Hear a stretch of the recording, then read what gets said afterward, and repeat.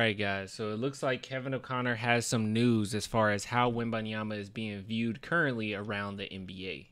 I want some nasty. Are we having fun yet? All right, so this shouldn't be a long video by any means, okay? Not a long video at all. One thing I want to bring up just really quickly is, guys, I'm doing a giveaway for a Wembanyama pop figure. Just go back a few videos. The thumbnail literally shows giveaway on it. And I give you the instructions, super easy on what to do, but I give you the instructions on what to do in that video. You just have to leave something in the comments. So if you guys are interested in that, please head on over to that. It's just me giving back because 15K, like, we got the 15K. I actually feel like a legitimate YouTuber, kind of. Not really. I don't know. Couldn't do this full time. But hey, it is what it is.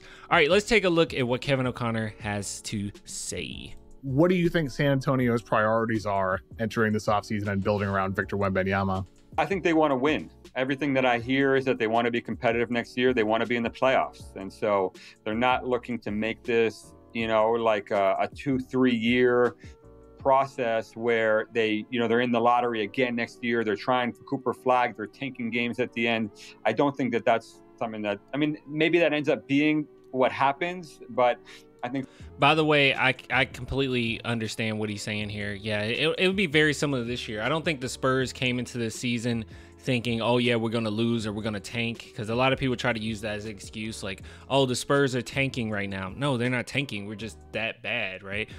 We can't expect Wembanyama, a rookie, to come in and just save the day, and then even the best players on our team are still learning, right? Like Jeremy Sohan is nowhere near where he needs to be, nor is he where we want him to be, or where we expect him to eventually be. So he's a young player. And then Devin Vassell is just now really coming into his own. I mean, maybe last season, you can count last season, but he was hurt. So he's really coming into his own now. So yeah, it just happened. It was just circumstances that made us not be as good as we wanted to be. So I understand this. For right now, they want to be competitive next year, and that's why I think they're going to be aggressive with that. With those picks, 4 and 8, maybe looking to trade for a veteran. Like, is a guy like Darius Garland? Is he someone that they look at? I mean, there's been a lot of chatter about that, and I expect that they're going to look at.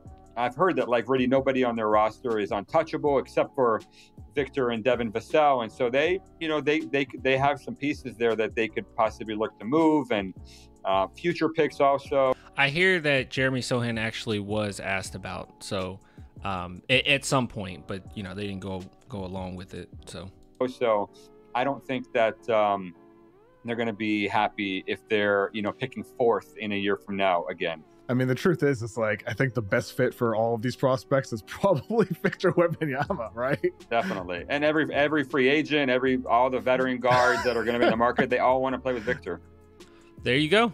All right, there you go. So yeah, so as much as I love it, I'm totally cool with it. I said this before. I am going to do a big board in which we talk about like what players I personally will want in this upcoming draft, because I have not done that yet. And I think that will be a cool thing to do before we get to the draft. But with that being said, yeah, like we love Dilly. We want Dilly here. But at the same time, if the Spurs were to go after Darius Garland, I don't really see a point in doing that at all. At that point, maybe you can get Castle, a great defender, get Ron Holland, who's also a great defender. Buzelis, I really like Buzelis. He's a good help defender. I just don't really see the point. I don't think Dilly would really have a spot. And I'm starting to believe that the Trae Young stuff is, at first, it was a real reality. Now it's starting to be more and more dim due to the draft positioning of the Atlanta Hawks. So it seems like the circumstances are a little bit different now, and I don't know if the Atlanta Hawks are going to be able to be finessed once again. I mean, that's a really bad look for us to just give them their picks back, maybe another first, and then you give us Trae Young. That's probably not going to be the case, right? They're going to ask for quite a bit, and yeah, that's not gonna that's not gonna fly with the Spurs. It is interesting that Kevin O'Connor said that Devin Vassell is one of the untouchables.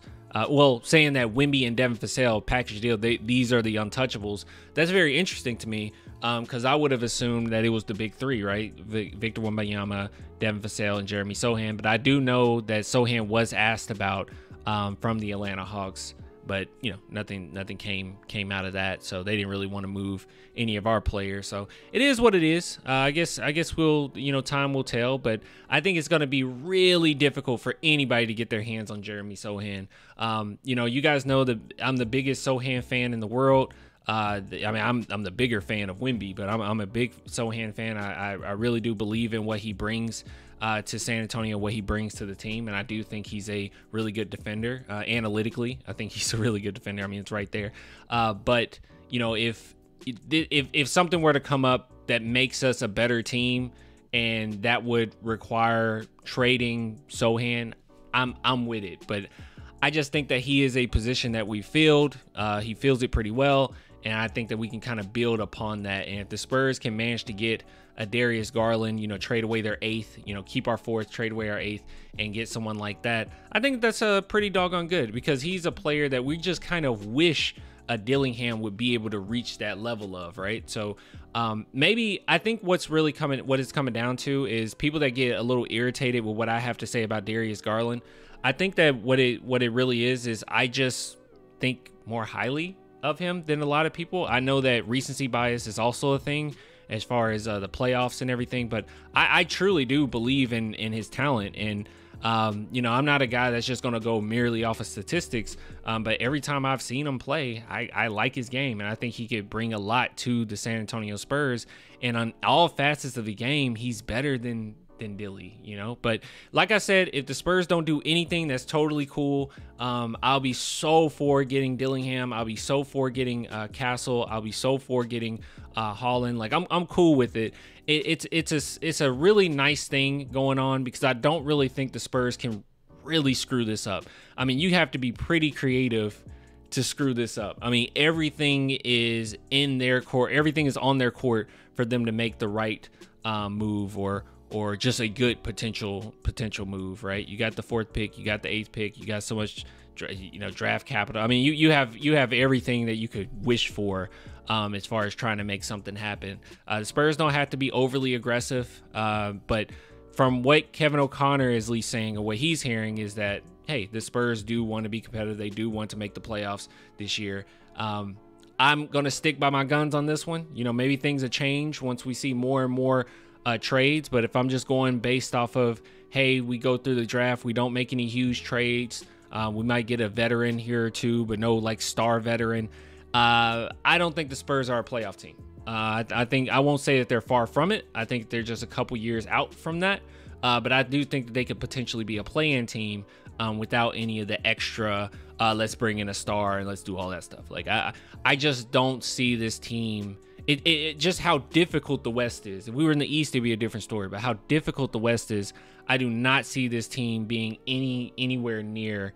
I won't say anywhere near. It's like I said, a couple years. But I just this season, I don't see that they're good enough to make that jump into playoffs. But it will be a lot on Wemby, and we would be expecting Wemby to make a gigantic jump, which is possible, right? The guy's a sponge. He's a freaking sponge, so it is possible.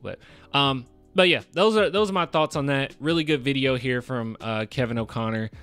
Pretty sure this is off of TikTok, but who posted it, just to give some shout outs, is excuse me, my God, Wemby Muse. So shout out to Wemby Muse for posting this. But yeah, good stuff there, my boy. Anyways, I will give it to you guys later, man. Until next time, bye.